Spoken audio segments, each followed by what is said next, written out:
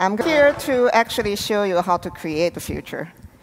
And I'm going to talk about art and science of 3D printing, but I'm not going to go into a lot on technology because I believe technology need to transcend humanity, and I want to make technology accessible. So I'm going to tell you the story and journey of how I got into this field and how I traversed the entrepreneurial journey. So to do that, let me bring you back to my childhood, where the seed was first planted.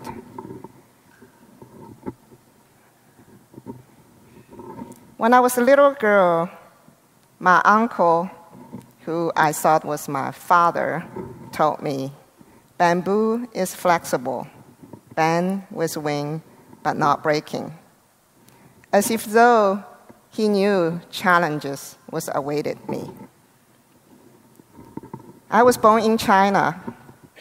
My life turned upside down in 1966 when I was 8 years old. My Shanghai parents had five children, and I was the youngest when I was a sixth little girl, and totally beloved. My mom told me food has 5 essential elements: color, texture, taste, and not to forget, always put a little bit of love in there. And one day, my father was arrested, and I heard noise in the backyard. The Red Guards coming to my family. I thought they came for my parents, but they came for me. And I was taken away from the family that I knew and learned that day they were not my biological parents. And I was put on a very crowded train to send to Nanjing, which is a city 300 miles south of Shanghai. And over there, I was supposed to find my biological parents, and I arrived a little bit too late. They already been sent to hard labor. And I was put into a single room in the dormitory. There, I found my little sister. She was 4 years old, and I lived there with her for the next 10 years. And I was abused. I was put on the stage to scream out of my lungs that I was nobody. And that atrocity called Cultural Revolution lasted 10 years, which started, I was supposed to be in first grade, and ended when I was supposed to graduate from high school. So instead of studying normal academics, I spent most of the years in the factory learning how to build radios and speedometers, and that's where I learned how to be a maker. But today is not the day to relive those years. I just want to mention that because that has a lot to do with my journey and the journey of resilience. Fast forward 10 years, Cultural Revolution ended. I went to college. I really wanted to be an astronaut. That was my dream. My dad was an aerospace aeronautic professor before he was sent to Russian border cutting trees. I ended up studying Chinese literature, got in trouble right before graduation because I covered the infanticide due to one-child policy in China. Many baby girls was killed during that time. And I left China to come to the United States because I was asked to leave.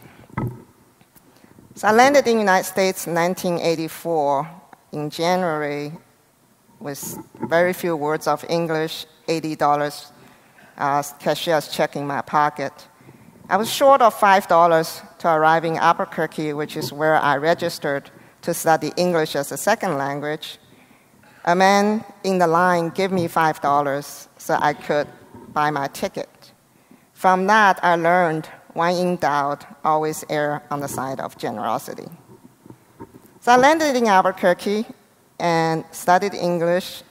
I thought I was going to continue comparative literature, and I discovered I didn't have enough English to do that. And also, if you study English literature, you can't really find a job in America. I need to find a marketable skill. Fortunately, there was this new field called computer science. I asked, what is that? And a student told me that you write with man-made language to make stuff. I thought, great. I'm good with language, and I know how to make stuff. So instead of writing essays on montage, I was writing code for the future not yet imagined. And from there, I landed in National Center for Supercomputing Applications as one of the places I worked. And I hired a student, his name is Mark Andreessen. And Mark and my team started writing NCSA Mosaic, which was the first multimedia internet browser, later become Internet Explorer and Netscape. So university said, Ping, everything you touch turned into gold. And I said, gold, where? I was educated by the communist system. I was told money was evil. I thought being an entrepreneur means you hate your job and you love money. And I thought I hate money and love my job. I was never going to start a business. I even wrote it in my first book. But shortly, 2 years later, I actually started a business called GeoMagic. The reason is I met this man. His name is Chuck Hall. He is the inventor of 3D printing. He printed the very first 3D parts 30 years ago in 1983. Now, put in perspective, at that time, Macintosh did not exist. Computer-aided design software and 3D printer doesn't even go together. But I was instantly hooked because my background in manufacturing when I grew up. And my mind worked like a butterfly. I see endless opportunities of being able to capture things in real world and turn them into digital models and then print it on a printer. Now, at that time, we were already using 2D printer. You write a document, you push a button, and the printer lays down the ink on a paper, and you get your document. And 3D printer works the same way. Instead of lay down inks, it lays down material, such as a metal, ceramic, or plastic. And it lays them down layer by layers, and you end up with a product. I thought, wow, by being able to do that, we could make things individualized, and we called it mass customization. And that started my journey of writing software to make it printable. So I spent 20 years to capture real world and real object, and in this case, it was the NASA space shuttle, and we put our technology on the space shuttle and space station to scan and detect damage of insulation tile, and then print them out in the exact shape of the damage, and then space worker can go out in 5 minutes and repair it. And this was very significant in my life because I wanted to be an astronaut. I never imagined that little girl who screams she was nobody would contribute technology that to be installed on every space shuttle and every space station. My father was dying at the time when CNN covered this case, and he called me from China. He said, Ping, I am so proud of you. I never imagined this would happen. Many people think 3D printing is just for prototyping, but 3D printing is already a method of manufacturing. For example, Invisalign, you may have heard of it, correcting your teeth. It's orthodontics application, correcting your teeth without wires and brackets. GeoMagic, the company I started, wrote the initial software to automate that process. Today, Invisalign is making 17 million individualized aligner every year in a manufacturing site not bigger than this auditorium, and that is the entire manufacturing, completely automated 24/7. Every product comes down the assembly line is individualized. I said I like to make technology accessible. Here is sugar printing. So anything can be made into powders, can be used as a material to print. And of course, sugar cubes does not have to look just square. There is a wedding cake. And also fashion. I'm actually not a fashion designer. I'm wearing some of the 3D printed product, living it. The reason fashion is interesting is because fashion was deemed too utilitarian to have IP protection. So fashion is actually an industry that is very, very innovative. So let me give you some examples of where 3D printing can lead us. Archaeology and museums. This is a Smithsonian scanned a very big whale, and that's going to be installed at National Mall. It will be the largest 3D printing ever been done. This is a test printing. The big piece will be 48 feet by 24 feet. And we also scanned and printed entire dinosaur in its 1:1 scale. And the idea is the children can touch them rather than you have to be stand in distance, and you can bring those to the classrooms and city halls. We run 3D printing workshop every weekend in our office for kids, and this was one we ran for kids in grade 1 to grade 6 elementary school. And they came in and scanned everybody's head and completely customized our foosball table. 3D printing can bring life-saving application to lifestyle. Here's James. He is a soccer player, and his right foot, he lost his right foot. We scanned his left, mirror imaged it, and also created to mimic the socks and the shoes. So his brain tricks him that he never actually lost his legs. And he went back on the soccer field to play again, and he's very proud of his new prosthesis. If you go on YouTube, you will see that Jeff Immel of GE calling 3D printing the Holy Grail. GE is already using this technology to develop and manufacture the next generation of jet engine for airliners. And he said 1 or 2 points of fuel efficiency means billions of dollars for their client.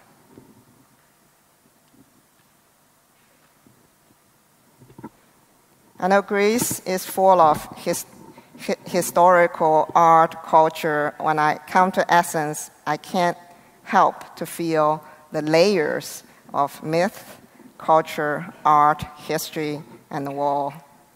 And you have so much to offer to the rest of the world. You are the place of civilization started. So 3D scanning and 3D printing is a great way to document our collective memory and the collective treasure. We have a responsibility to bring them to the future generation. Of course, consumers. Many people are envious of my shoes. This is a MoMA piece, and it's not only 3D printed, but it's also molded exactly to the shape of my feet. And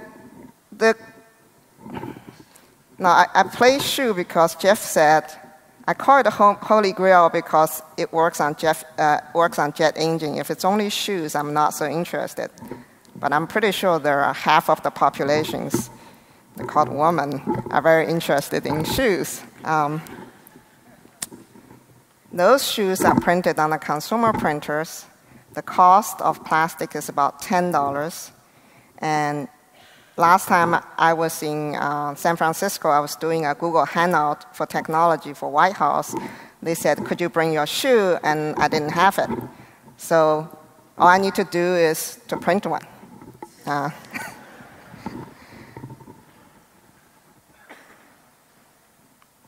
Here's an acoustic guitar. An interesting thing is that when you can use 3D printing for a music instrument, you can design the interior to alter how the sound would come out of the instrument. So you can actually innovate music instrument in a way that was never possible.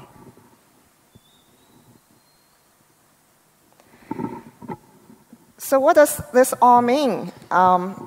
why I'm so interested in 3D printing. In my journey of working in this technology, I realized it actually impacts our everyday life because it completely changes the way product being designed and made. Design can be globally sourced and manufacturing can be local. And it creates jobs locally. And this is what's significant. And I think this can also have great impact for this country. You have so much that we want to see and we want to touch. And with this technology, I'm waiting for next generation of entrepreneurs to come to create things that was not possible before and to make them real. So to bring digital to actual.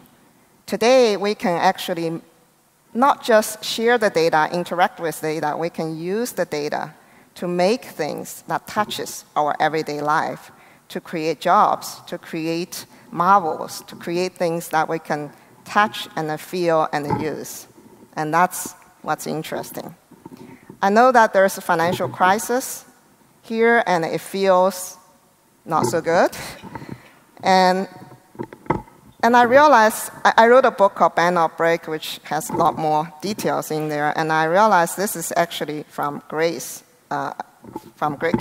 story, not from Chinese. Chinese said, you rather break, not bend. And I guess we all been raised to be strong and never break.